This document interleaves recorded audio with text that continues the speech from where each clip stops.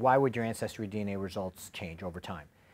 The reason is we're constantly learning more and more about how to interpret your genetic results. And as more people join the database and we get more samples, we naturally get better at interpreting the results. So they're going to change a little bit.